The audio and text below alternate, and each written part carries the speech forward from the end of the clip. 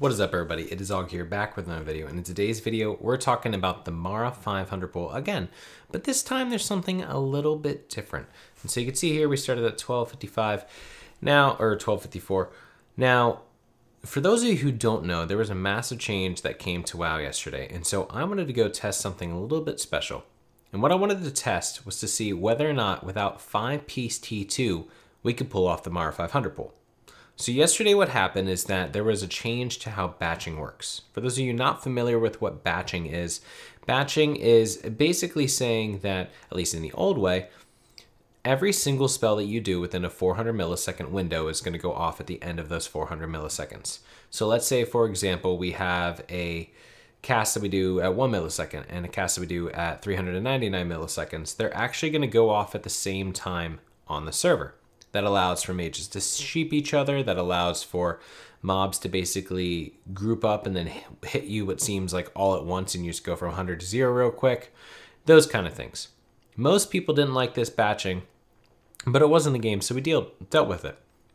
However, they took it out and changed it to 10 milliseconds, which means that instead of 400 milliseconds of a batching window, it's 10 milliseconds, so it's 1/40th. Drastic change. Why does that affect mage farming though? Well, one of the biggest issues that a lot of people had was that mobs ran through blizzards. Now, this isn't going to make it so that mobs never run through blizzard.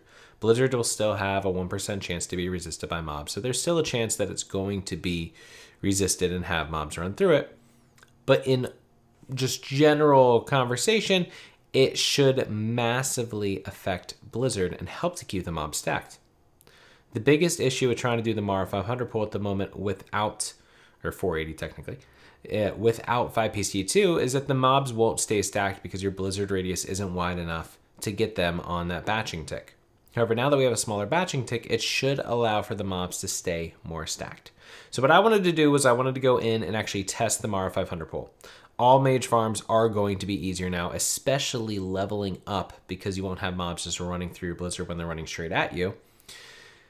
However, I wanted to test it with the biggest pull possible, and so that's Mara 500. So I took my mage, this is the original Og mage tune, but he only has 3 out of 5 T2, so I'm not getting big, blizzards like everybody else and all my other tunes and stuff like that. And there were two main parts that I thought would potentially be issues. First is right here.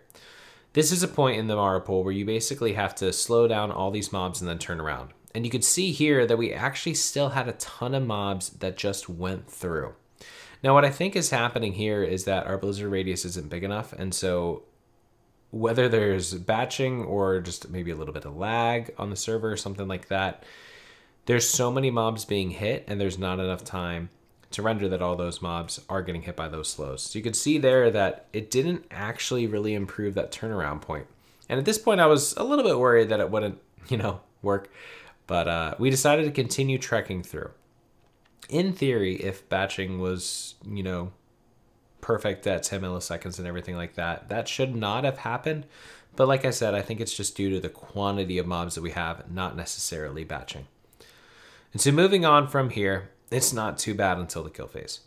The only difference with 5-piece T2 is that you have a harder time aggroing mobs.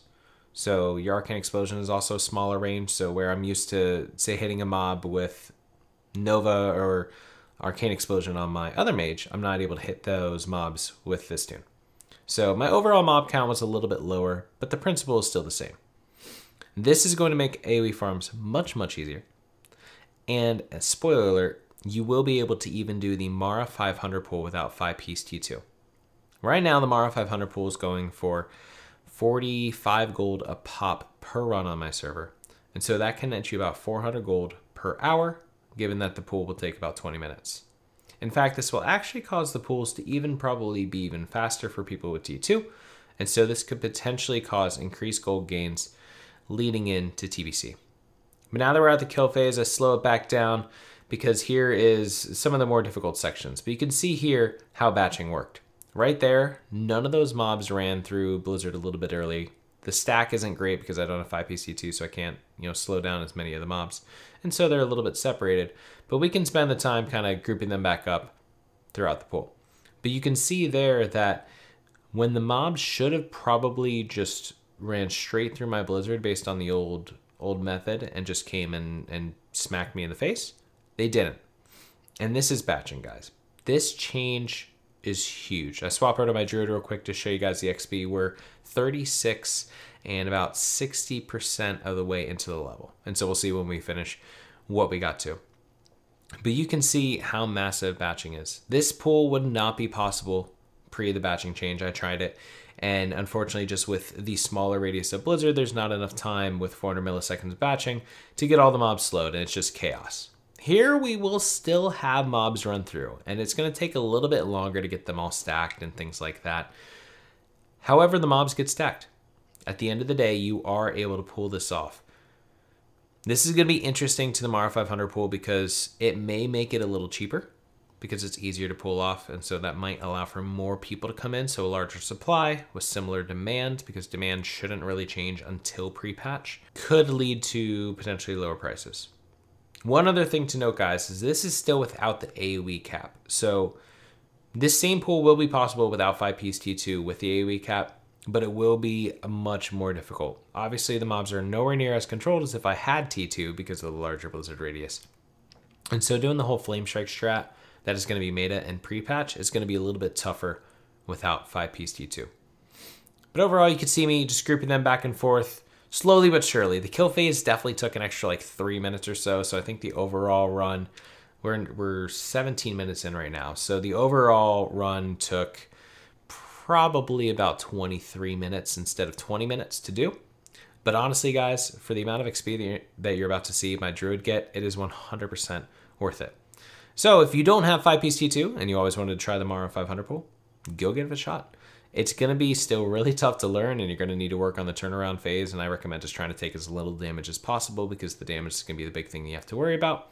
But you can definitely go do it, and you can pull it off, and then start to get some insane gold returns, guys. I mean, this is definitely the most lucrative mage farm that there is right now, and I actually just reset some of the mobs' health right there, which is also why it took so long, because I got stunned as I was jumping down.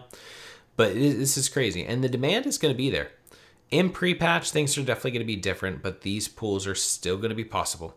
And so if you can learn them now and you can perfect them before Drain Eyes and Blood Elves and everything like that come out, you're going to be able to be on the receiving end of some pretty big gold gains. As you can see, though, this batching change was absolutely enormous for mages. Makes everything so much easier. And we are now able to pull off some crazy pulls even without great gear. Honestly, I think with greens, you could still do this Mara 500 pull.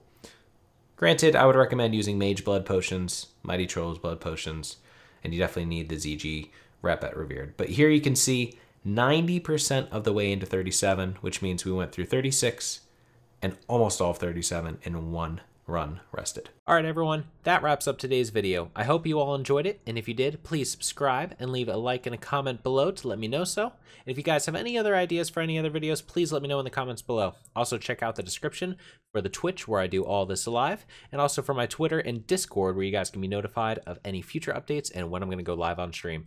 So I'll see you guys in the next video.